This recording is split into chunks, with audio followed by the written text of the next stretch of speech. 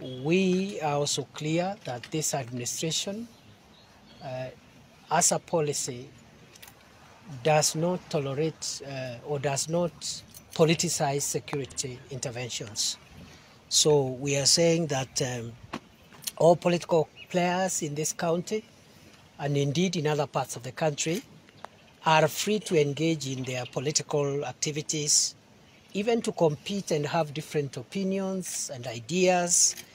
We have no problem if politicians do not agree on issues and policy matters, because that is what is expected of them. However, they need to know that clearly nobody is allowed to commit crime hiding under politics. And for us, we are not looking even at the political affiliation of the offending characters. We are going to go with them after them impartially.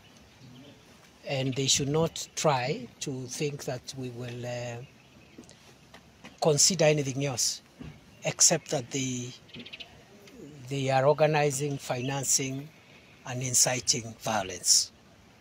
It doesn't matter whether they are from what political shade. We will go after them and we'll arrest all of them. We don't even care how much influence a politician has. A lawbreaker is a lawbreaker, period.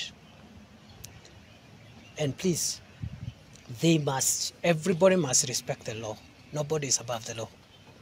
It doesn't matter whose friend you are, whose enemy you are.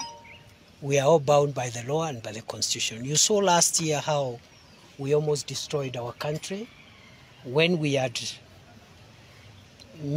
some of our people protesting or expressing their political opinions through violent protests. You saw we lost a bit of infrastructure. Many people were inconvenienced, blocking of roads, stoning of cars and buildings.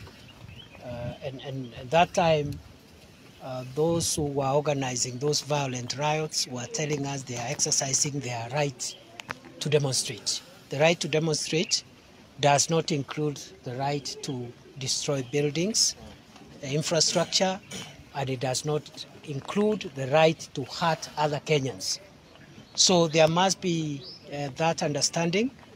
Otherwise, we will work and support every leader to realize their mandate, MCAs, MPs, governors, irrespective also of the party in which they are elected. It's our business to facilitate them, to secure their meetings, to make sure that their meetings are orderly, but it's also our business to punish them, to arrest them and prosecute them when they break the law.